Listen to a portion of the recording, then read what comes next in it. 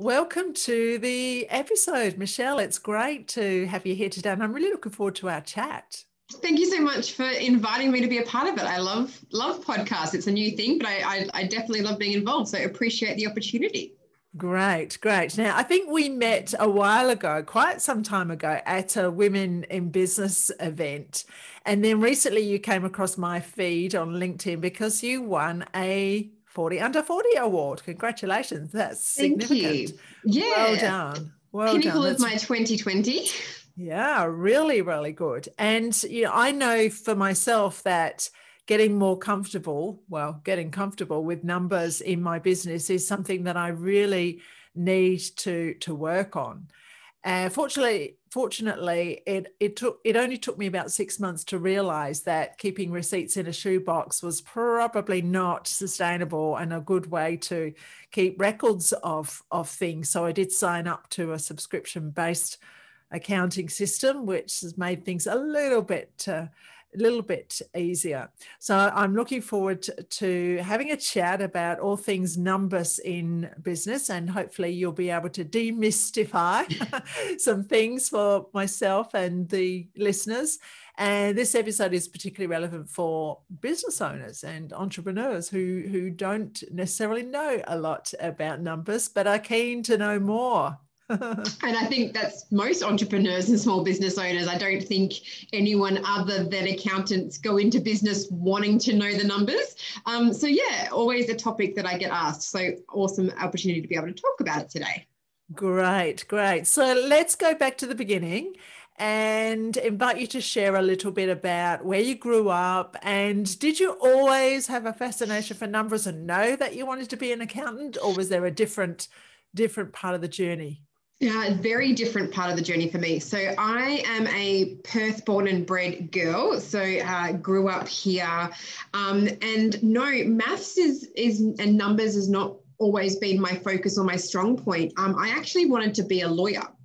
And I was more of an English social studies kind of girl in high school, and had these grand plans to become a lawyer and study law at university. I didn't get the marks, and I only just missed out by 0.05% to get into law. But I saw an opportunity in the paper to get a cadetship with the Australian Taxation Office.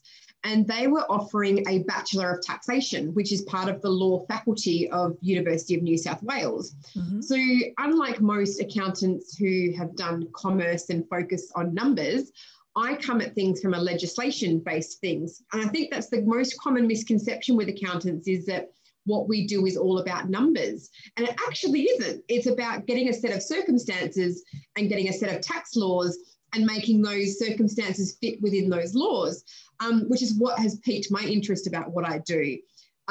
So, legislation changes all the time, the tax laws change. So the numbers are a byproduct of that. And obviously I need to know the numbers. But for me, it's about getting a set of circumstances, getting a set of tax laws and whittling away at those tax laws until I get the best outcome. So definitely not your traditional accountant in terms of it's all about the numbers for me.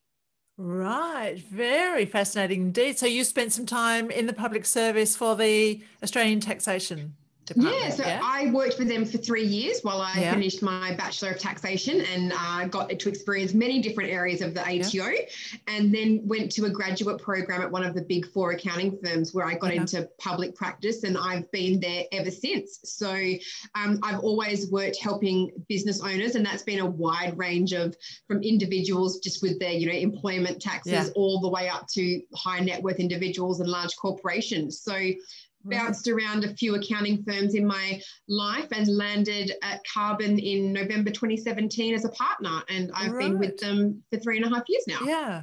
So what made you switch from working for one of the big 4 and dealing mainly with much sort of larger portfolios and corporates to helping individuals and smaller business owners? What was the calling for that decision? It was the ability to make more of an impact. So I find what I truly love is I know that this part of people's businesses overwhelms them, or, you know, it can make or break their business. And for a lot of small business owners, they don't have that support. And I remember being in meeting after meeting after meeting, dealing with people who were at the higher end of town, who had these large corporations, and what I was doing wasn't really making an impact. But, you know, when I did have those dealings with those smaller business owners, you could see the relief that would be on their faces when you explained something to them, and the thank yous that they gave. So I really do find working with smaller to medium-sized business owners far more rewarding. I know I can have more of an impact. I can help them grow more than you. I think it's more of that satisfaction than you get than working with the bigger end of town. Yeah. Yeah, definitely. Definitely. I spent, I paid my time and did some time in the public service. I worked for the Department of Health, both Commonwealth and state. And I was in procurement and project management for quite some time. And, you know, one thing that you take for granted, whether you're working in government or the corporate world, is that you've got a department for everything. You know, I didn't write my own comms. I didn't hire my own people. I didn't have anything to do with numbers. You know, I just sort of sent an invoice across and requested for some equipment. And it's only when you start a business, and we know that we start a business because we're good at something, because we've got a calling, because we want to change the world. But then comes that, you know, we come down from that initial high and we go, oh goodness, we also need to be the chief of marketing. We need to be the chief financial officer. We don't have all these skills, and it's impossible to be able to do everything. Initially, at first it is, of course, numbers would be one of the most important ones, but it's often the biggest struggle. So why is it, and what is it, that business owners struggle with numbers and keeping up with the financial side of their business? I think it's a couple of things. I think especially once you've moved from employee land to business owner land, the biggest thing that I find people get themselves into trouble with is, as an employee, whatever money hits your bank account is yours. Your employer has taken care of the tax side of things for you. They've taken care of the superannuation side of things. And so you budget your life off of what hits your bank account. As a small business owner, we don't have that. So where people get into a lot of trouble is they get paid from their clients, but then they don't provision for tax. They don't put away for super. They don't put away for their suppliers, and they build their personal life around this income level, not taking into account all the responsibilities that they have. So I think that's firstly a mindset thing that we have to understand as small business owners. We need to allocate for those things. And then I think the next thing is people just, look, numbers aren't that great. I mean, they're necessary, but it's not a skill set everybody has. And most small business owners, as you said, go into business because they have a product or a service or a calling, and they don't quite understand what you need to know. But it is so vital that they do, because it's the foundation of the success of their business. You know, people don't understand how much money they need to make as a minimum to cover all of their expenses. So if you don't know that, how can you make decisions? Or they price themselves too low because they want the sale, but they don't understand that that sale could actually be costing them money. And I think we get stuck on revenue, money in the door, and that's all that we focus on as business owners. But there's a good saying, which is revenue is vanity and profit is sanity. So, you know, you could have a six-figure business but could be not making any money, or you could have a business which only turns over $50,000 a year and could be having this massive profit. But people look at that top line number, the money in the door, and don't take into account everything else. And I think that's where they get into trouble. So I think small business owners need to educate themselves just so they can make some smart decisions. Yeah, even if it's the decision about when or even if to leave leave being an employee completely.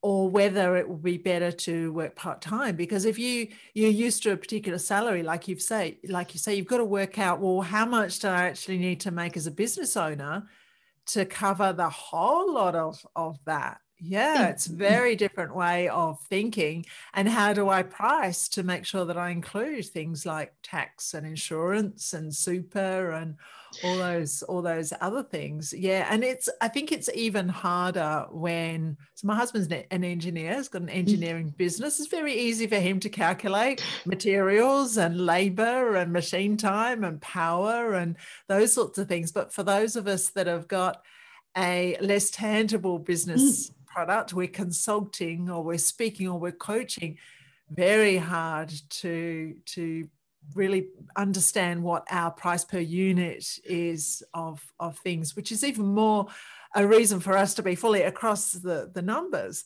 So apart from the obvious of not understanding numbers and either not having enough or getting into debt, what are some of the other risks that business owners face by putting the blinkers on and not learning their business numbers?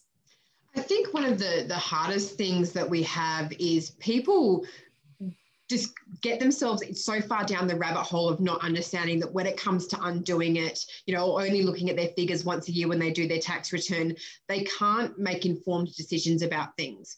So I think, the other hard part of that is when they're doing their tax return, they don't understand. So there could be a profit on paper. So when you do your tax return, your accountant could turn around and say to you, you've made $100,000 this year. And the first question I always get asked is, so where is it? Because I haven't got $100,000 sitting in my bank account.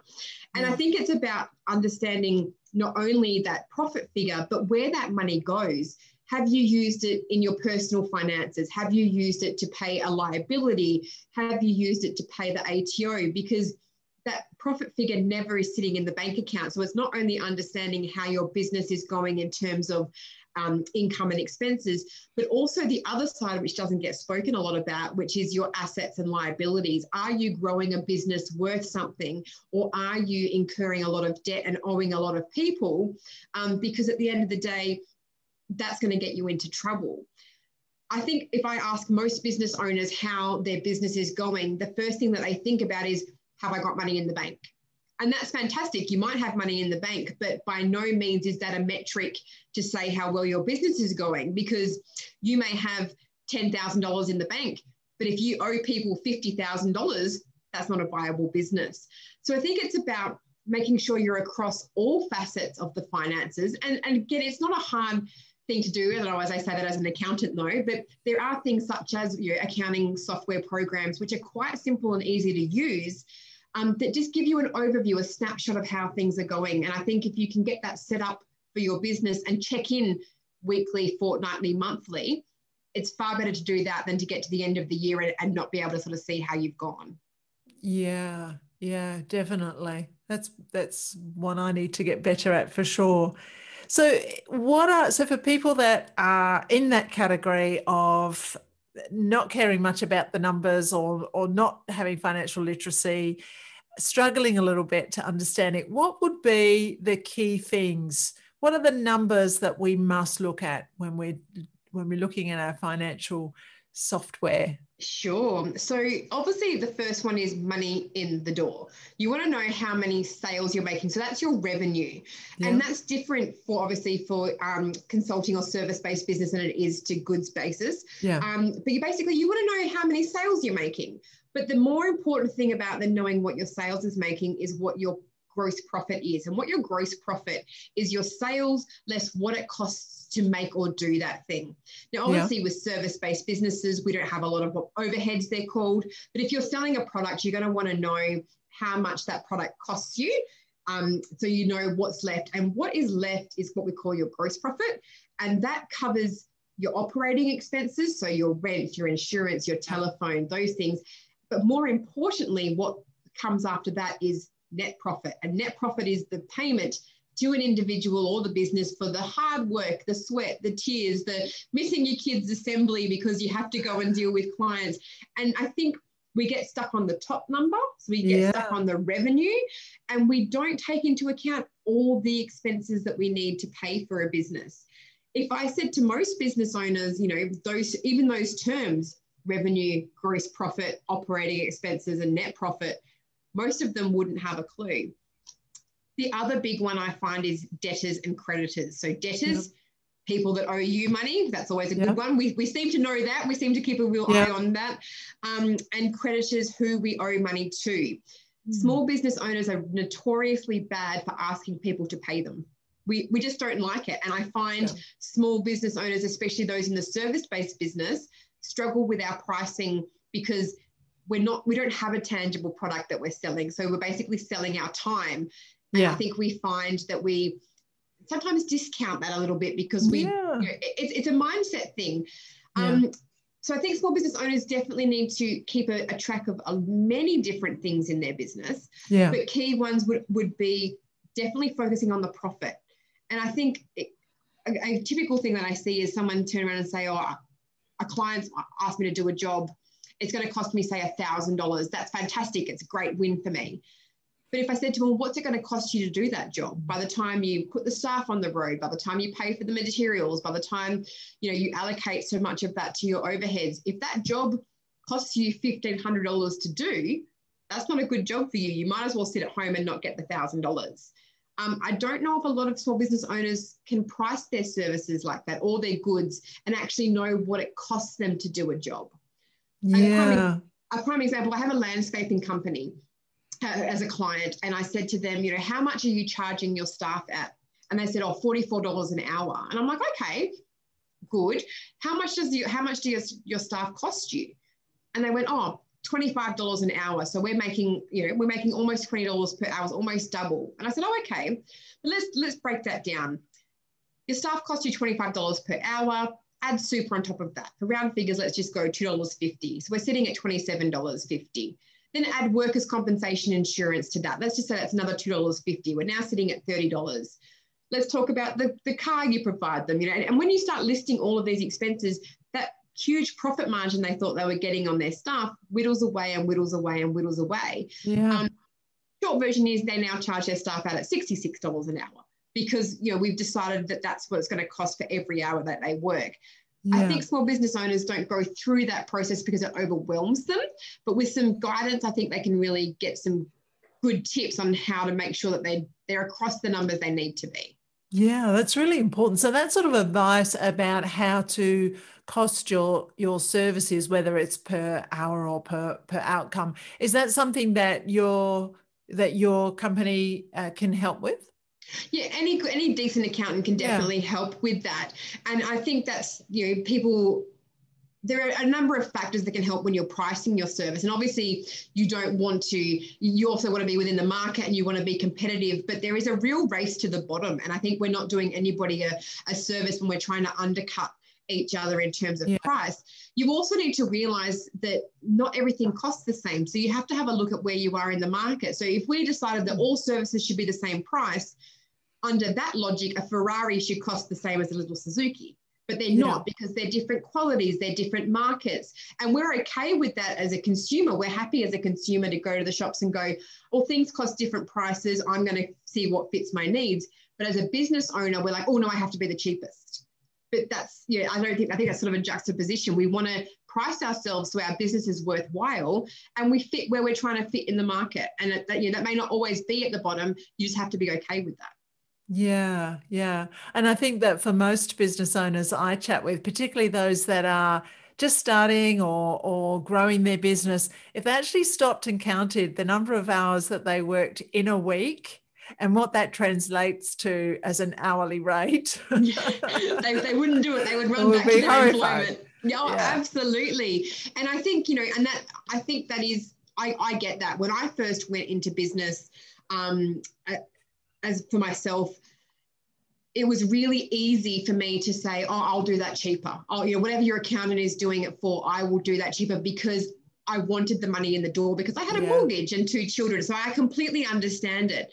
And starting out in business is hard, and saying no is hard because we're scared it won't, something else won't come to replace it. But it does. And I think knowing your worth and knowing your value and knowing what you need to price yourself at is very important. So we don't do those things that undercut our own value and our own worth. Yeah. And a lot of that is mindset, isn't it? Yes, very much so. I think the biggest thing that I get with small business owners is, I pay so much tax. I wasn't paying this much tax as an employee. The difference is your employer used to pay that tax for you. So you didn't physically have to go through the act of doing it. It's just us physically hitting that click button to transfer that money to the ATO, which makes it hit home a little harder. But definitely mindset approach to that, because you want to pay tax.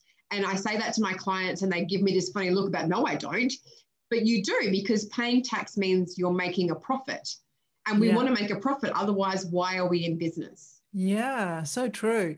And I often find when I chat with fellow business owners that for people, if they're not doing so well, or they've had a bit of a bad spell, or they're just starting out, that the first thing to often go, because we know we've got to pay the ATO, right? The first thing to go is super. It's like, oh, I can barely afford to take owner drawings, but there's no way I can afford to pay super. And that's dangerous, isn't it? Oh, absolutely. Especially in this day and age, they changed the super rules not too long ago, where basically if you don't put money into your superannuation on a regular basis, then they will cancel your insurance in your super fund, because basically they're trying to protect funds being whittled away by fees and charges.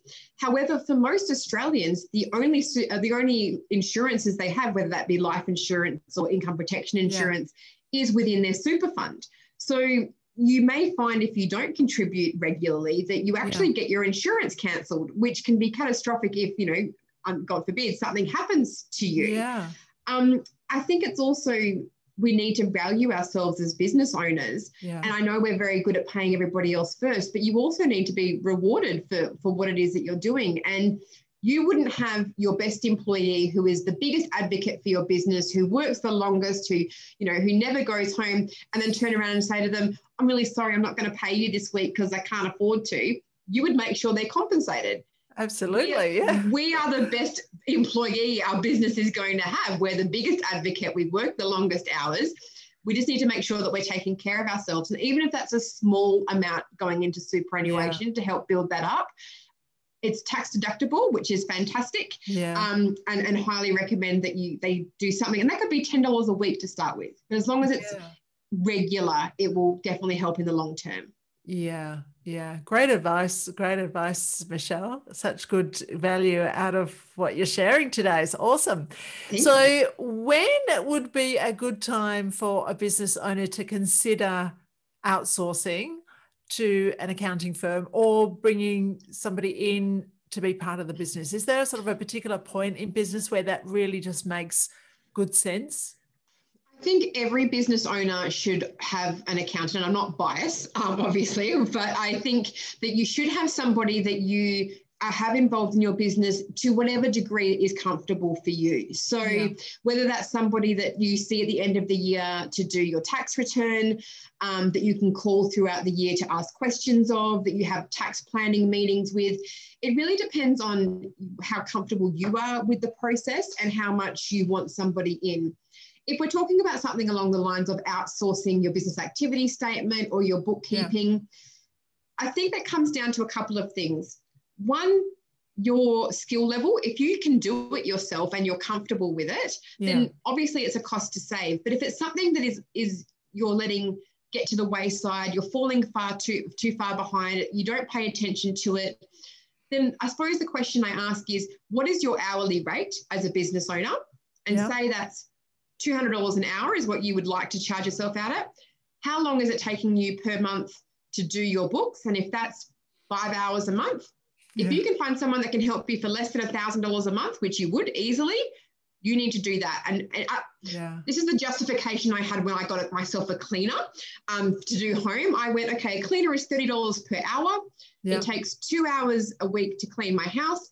One, I hate doing it, but two, for $60, I can focus on my kids on the weekend. I can do something else. It gives me peace of mind because I know it's done. I'm not worrying about it. It's not keeping me up at night. So that's how I justified that purchase. I think bringing in a bookkeeper or bringing in somebody into your business does need to be a financial decision in terms of, can I afford to do that? But also it has to be that freeing up of that mental space. If you can rest easy at night, sleeping, knowing that somebody's making sure you're complying with the ATO, your books are up to date, you can pull reports when you need to get the information that you want. If that costs you $100 a week and that gives you a good night's sleep, a business owner needs to figure out if that's worth it to them. Yeah, yeah. And of course, working with the right accountant would also potentially save you, or bring in extra money, or prevent you from, because you're across what the latest legislation is, or the changes, what are perhaps some of the newer initiatives. So there is, and I'd imagine you have got some great success stories of saving your clients heaps. Yeah, well, I think it's saving money in terms of, minimizing tax, but I also think it's about educating people about what they can and can't claim. A lot of people don't know that, or the amount of times I see people asking for advice on Facebook, of all places, can I claim this? Should I do that? Having someone that can explain that to you in a terms that you understand, that you're comfortable with, that you feel good asking those questions, is worth their weight in gold. And it comes down to, having an advisor that you can, so you're not doing the wrong thing, because I don't want the ATO to be scary for anybody. I don't want tax or finances to be, something that people fear. You want to not enjoy it, but at least know that it's, not stressful. So I always say to people, find someone that you want to engage with, that you want to get that advice from. But I do feel it's invaluable. It not only can it save you money, it can save your peace of mind. And it helps your business tick over, which, your personal finances are at stake if this goes wrong. So you want to make sure you're getting it right. Yeah. And I think for those people that are perhaps not at that level yet and don't feel as though they want to bring anybody in or seek assistance in this area, there are a lot of great tools and resources out there. And I remember, they seem to have got better over the last couple of years. I mean, some of the stuff that the ATO put out is really user-friendly. Yeah. It's bite-sized information. There's a lot of infographics, and they've definitely changed the way that they communicate. So that's really good. And for the software programs, I'm a Xero user myself. They've got a great set of tools within the system, onboarding stuff, little videos. So there's lots out there for you to dip in and learn a little bit. Much rather that option than going to Facebook and asking a question.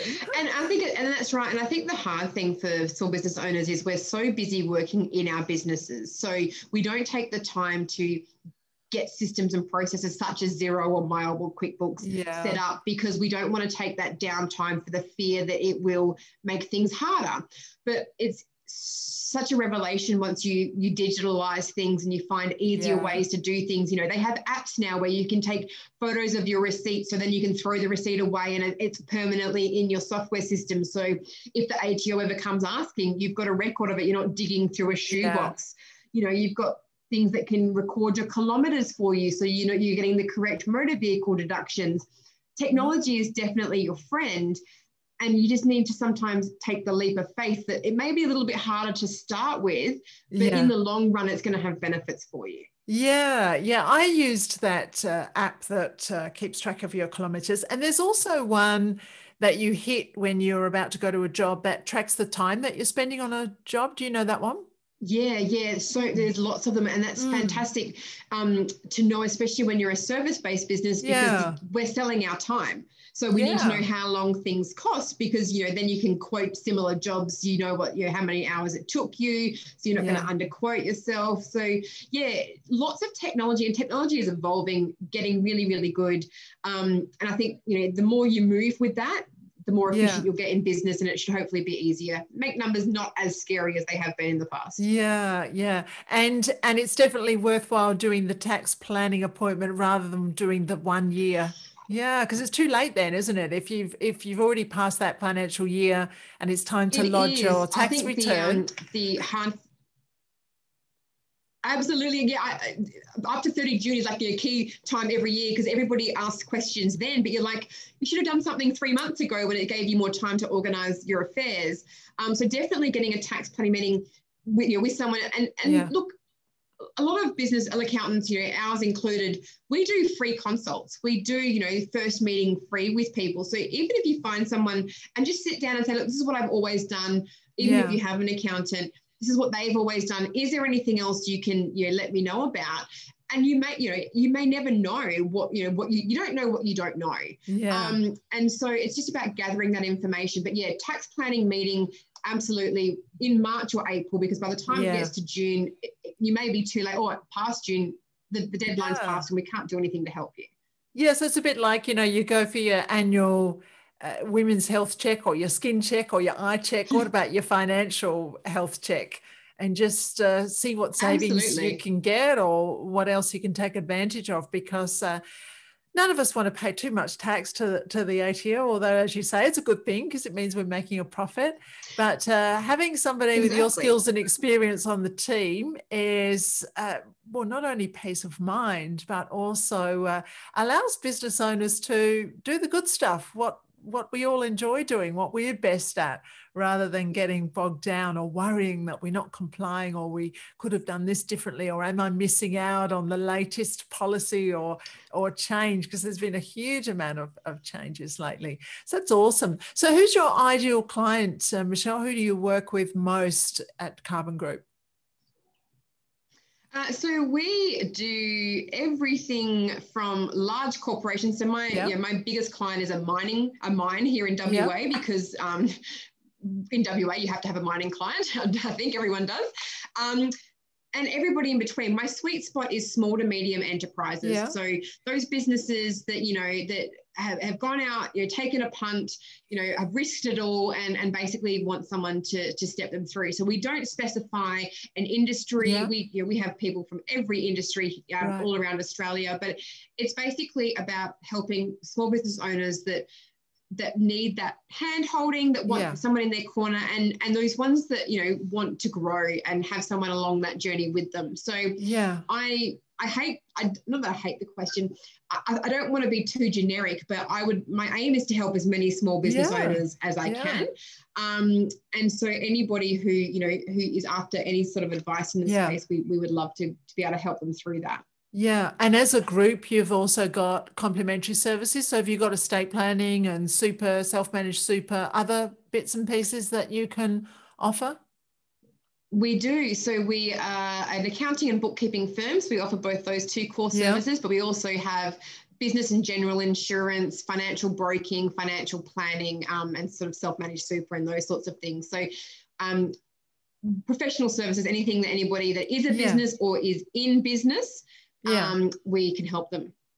Great. Can I ask you a question about winning a 40 Under 40 award? What opportunities has that given you? That's very exciting. Oh, it was very exciting. And it's a wonderful recognition of 3 whirlwind years in business.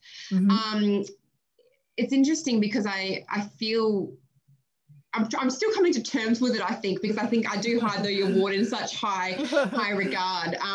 So it's led to a lot of keynote and public speaking opportunities for me, which has been wonderful, and has sort of helped cement my position at Channel 9. So I'm the finance expert for Channel 9, and I have a weekly spot with them. It's just Thank you. It's just given me the opportunity to be seen as a leader in my field, which I think is wonderful. But yeah, it's an interesting one because it's kind of like, well, where to from here? Complete surprise that we won it. Took it out last year. We had to have a lovely event at Crown, but so it's basically just trying to, it's raised the profile, which is lovely. Quite interesting company to be in. Some amazing people took out the award. So I feel very honoured. Wonderful. Congratulations on winning that. It's been an amazing chat. I've learnt a lot, and I feel even more motivated to get better at numbers in my business. So to finish up, I like to ask my guests the same 2 questions. So the first question is a quote or a mantra that you live by. say yes and figure out the details later. I like that one. Wasn't that Richard Branson who first said, say yes and figure it out afterwards? I think that's great. I think so. It's done me well so far. It just pushes through the fear barrier. Like you just say yes and sort it out. That's a great attitude to life. And finally, a business book that's on your shelf, one that you go back to and you refer to over and over, a business book that should be on everybody's bookshelf. What would that be? Chillpreneur by Denise Duffield Thomas. So chillpreneur. So it's like entrepreneur, but chillpreneur. Okay. So basically it's a book about how business owner and entrepreneurship doesn't have to be all about the hustle, about getting up at 4 a.m. and working yourself. You know, there can be a different approach to it. And that really resonated with me because, you know, being so new to business owner life, I think you just see the glorification of being busy and being stressed.